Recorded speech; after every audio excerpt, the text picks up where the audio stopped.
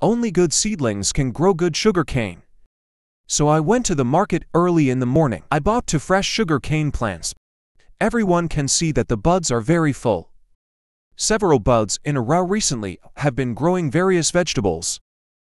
Now we are going to plant a pot of sugarcane. The location is not that big, so just cut it into 2 sections and plant them. This sugarcane, I want to eat it when I see it feeling so hydrated. Now take it and plant it. Do not use cold fertilizer when growing sugarcane. Otherwise the sugarcane grown will not be sweet. What I mixed with the soil was sheep manure. Then put down the sugarcane. Planting 3 sections of sugarcane is to increase the emergence rate.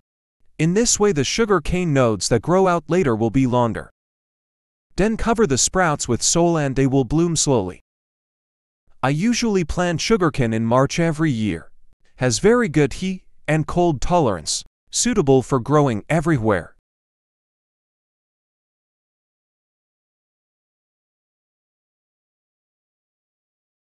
Can be harvested in autumn.